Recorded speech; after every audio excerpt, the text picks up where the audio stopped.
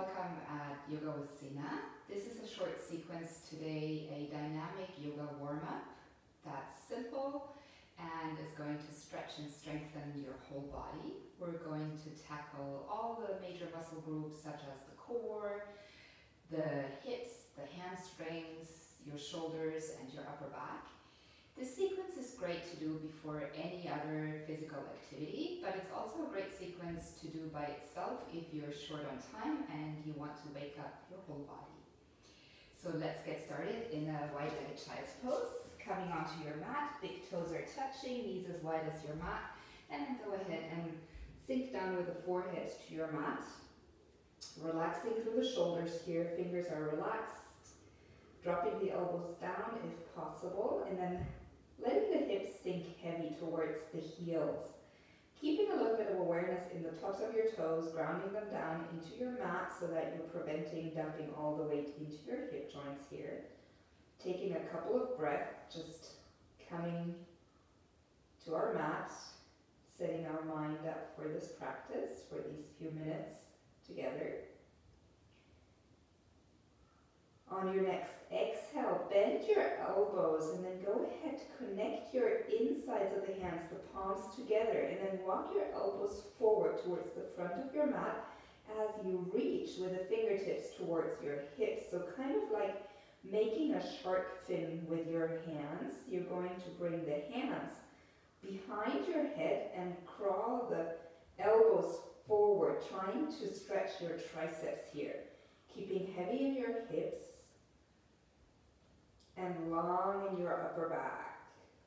Drawing nice deep breaths in and out through your nose. Dropping the shoulders. 2 more breaths here.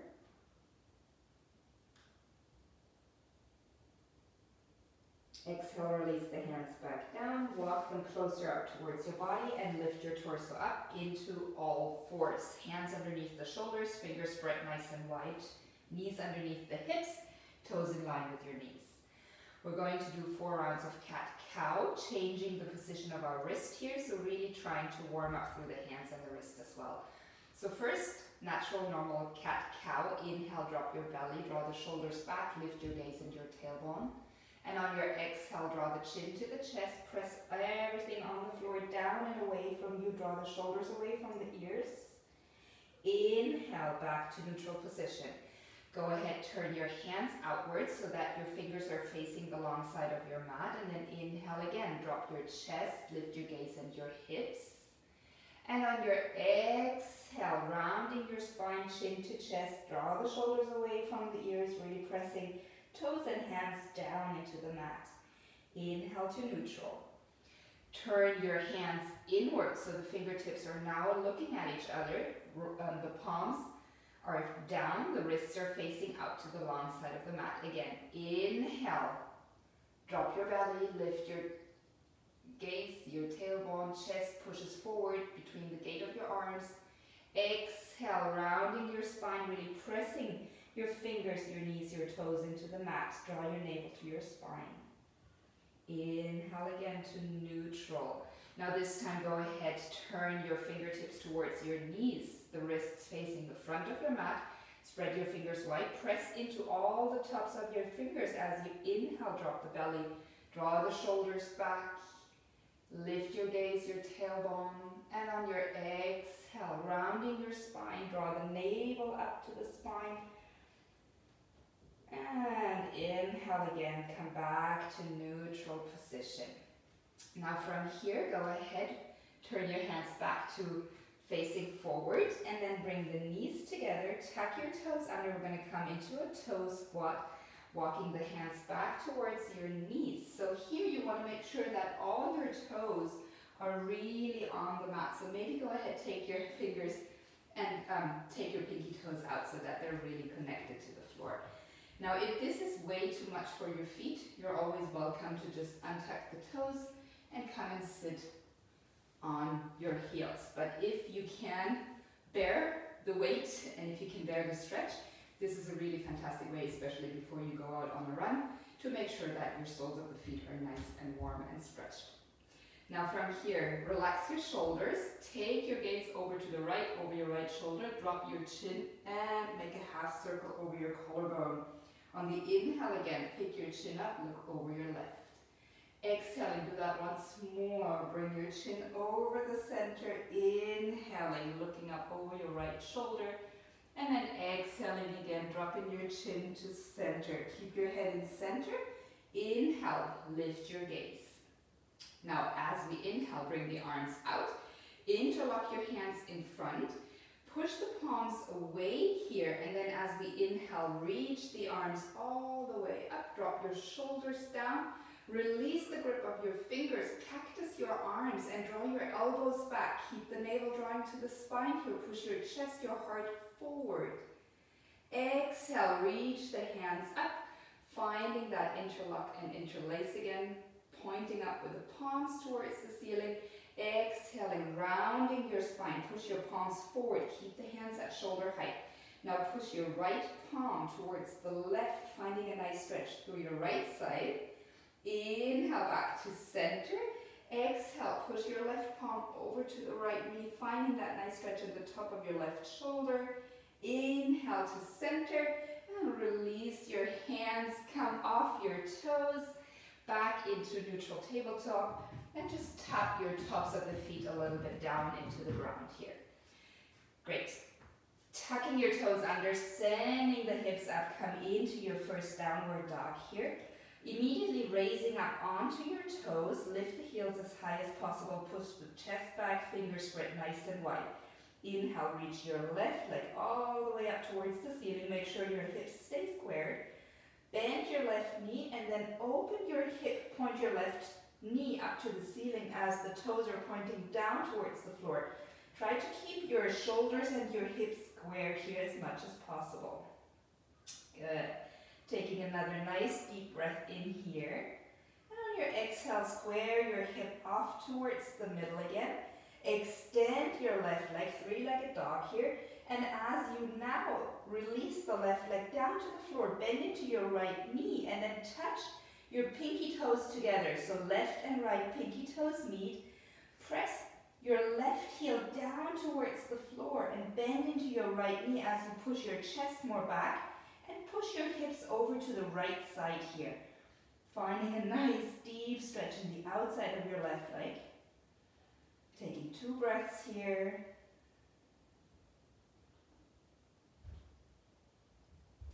Great. On your inhale, look forward. Walk your hands just one hand length forward and then come into your three-legged plank pose. Keep your left ankle on top of your right ankle. Now you can stay here. We're going to stay for 5 breaths. Or you can make this a little bit more challenging by pointing your left toes back, coming into a three-legged plank without support here. Wherever you are, 3 more breaths.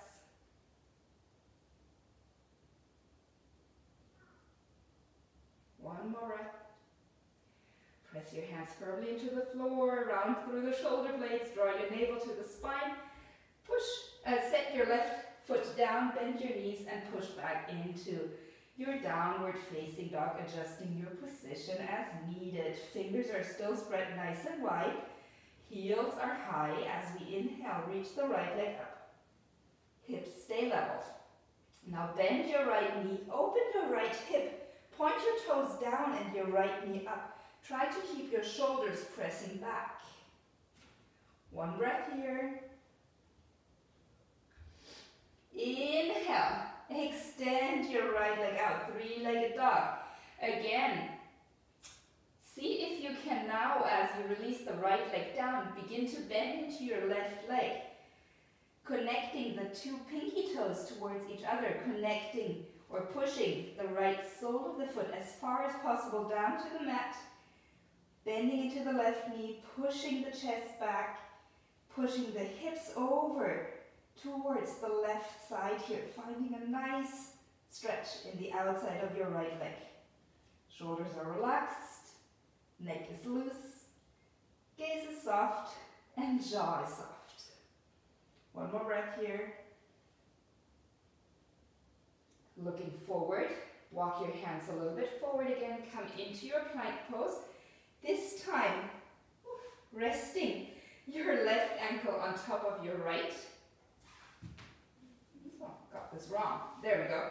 Resting the right ankle on top of the left here, or again, sending your right ankle back into your one-legged plank pose.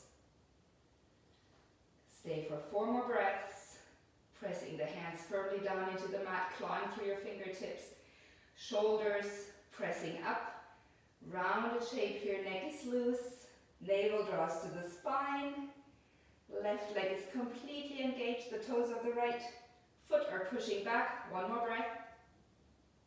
And exhale, release your right leg down, bend your knees, downward facing dog. Good. Taking 1 deep breath in here. Exhale out. Lift up your heels, inhale. Reach your left leg all the way forward. Pull your knee to your nose and then lightly step your left leg up in between your hands. Release your right knee down. If you have your blocks ready, you might want them next to you. Otherwise, untuck the back toes, interlace your fingers on your left knee, relax your shoulders down and draw the legs in towards each other, engaging all the muscles in your lower body here. Reaching your chest forward, dropping the weight of your elbows down. 1 more breath here. Inhale, reach both arms up. Grab your right wrist with your left hand and lean over to your left side, finding a nice side body stretch. Keep the left hip drawing back, top of the toes in the back are pressing down. Left heel pulls towards the back. 1 more breath. Inhale, reaching both arms up. Hands come down beside your foot. Take your right knee a little bit more back and then walk your hands underneath your shoulders, runner's stretch here. Make sure that the ball of your left foot is pressing away at the same time as your toes are pulling towards your face. Make sure that you get a nice stretch in the back of your left leg. Kneecap is engaged, so the front of the leg is engaged and the back of the leg gets a nice stretch here. Push your chest forward, trying to find that nice long line from the head all the way into the tailbone. 1 more breath. Great. Go ahead, take both hands to the inside of your left leg. Walk or heel toe, your left leg out to the side of the mat. Heel stays on the mat, toes spill off. Lift your back knee off the mat and step your right foot up, coming into Yogi Squat Malasana here. So here you want to connect the insides of your, I'm just going to show you so you can see it better. So the insides of my knees want to connect to the outside of my elbow. All right? Now it's important here, if you don't have the flexibility to keep the legs, the feet straight, you want to keep the toes in line with your knees to not risk any injury in your knees. So pressing the elbows out, pressing the knees in. We make sure that we're engaging the hips here. That's it. Taking a nice deep breath, and you want to make sure that you reach the crown of the head up and the tailbone reaches down. Taking another deep breath in here. That's it. 1 more. Creating a lot of oppositional force between the elbows and the knees. Great. Now from here, release your hands back down. I'm just going to turn back to the front of the mat and then lift your hips up, coming into a forward fold here. You can reach for the outsides of your ankles, trying to go deeper in your fold. Maybe you want to bend your knees depending how your hamstrings feel right now. Maybe moving a little bit side to side with your hips.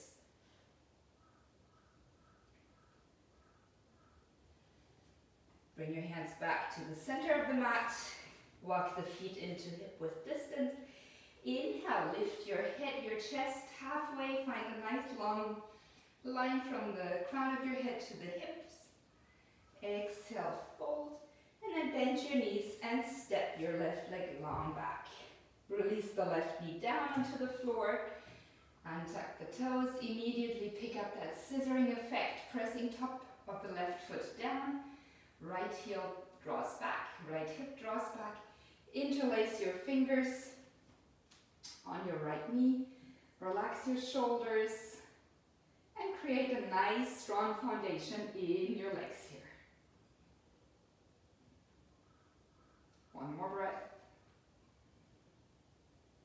Finding a nice stretch in the front of your left hip crease. Inhale, reaching both arms up. Hold your left wrist with your right hand and lean over to your right side, deepening that stretch in the front of your left hip crease and carrying it all into your side body. One deep breath here. Exhale out. Inhale, come back to center. Hands come back down to the mat. Take your left knee a little bit more back and then extend your right knee here, coming into your runner stretch. Pull your right hip crease back, push the ball of the right foot forward, but keep flexing your feet. Taking a few breaths here, finding that nice stretch in the back of your right leg. Keep your right kneecap engaged. So the muscles in the front of your leg are active as the muscles in the back stretch. Taking one more breath here.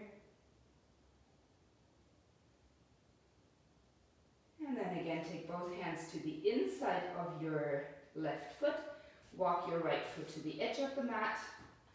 And step your left leg up again into your yogi squat. Sink nice and deep. Apply pressure from your elbows out, your knees inward. Make sure your toes are in line with your knees. Now here, place your right fingertips down to the floor. Inhale. Reach your right arm all the way up. That's it. Exhale, changing hands. Left hand comes down. Inhale, reach your right arm all the way up. And exhale, bringing both hands down. Again, now really engaging all the muscles in your legs. Reach both hands up if you can. Take a deep breath in here. One more. Find length from the tailbone to the crown of your head. And exhale, hands come down. Place your feet in line with the outside edges of your mat. Come into your wide forward fold. Inhale, lift to a nice flat back position. And exhale, bring your hands down. Walk your feet back to hip width distance. Step them back and come back onto all fours. Now we're going for our last exercise. Bring the elbows down. Hold the outside edges of your elbows with your hands and then go ahead. Keep the elbows where they are as if they were glued down with 1 second glue or like a super glue. Bring your palms down to the mat and then walk your toes back so that you can come into a forearm dolphin plank here. Now important here, you want to press your elbows forward and away from you, drawing the shoulders back at the same time, and then pushing your toes into the mat as you round your shoulders slightly, draw the navel to the spine, and breathe, holding your dolphin plank.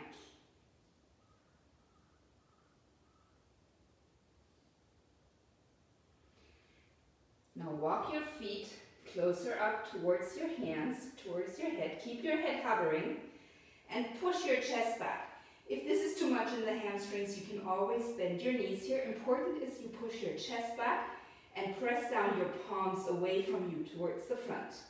Now rise up onto your toes, lift the heels, and inhale, reach the right leg up. Slowly lower it down. Switching legs, inhale, lift the left leg up only to hip height. Exhale, lower it down. One more on each side, push your chest back once more. Inhale, right leg comes up. Exhale, down. Inhale, left leg comes up. Exhale, down. Walk your feet back again. Dolphin plank pose. Last asana here, so stick with me. Come back into your dolphin pose, press your hands forward, Draw the shoulders up towards the ceiling, rounding a little bit. Neck is loose. Navel draws to the spine. For 8, 7, 6, 5, 4, 3, 2, 1. And bend your knees. Come back to child's pose with the knees together. Forehead sinks down to the mat. You can reach your hands back. Completely relax your shoulders here.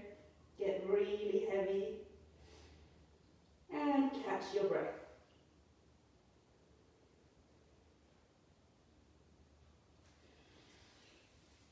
Thank you so much for practicing with me. This sequence should really get your whole body moving, a little kickstart to your system, and have you ready for any activity that you want to carry on with after this video, or maybe just leaving it as a little warm-up for your body. Namaste. Thank you so much for joining. Until next time.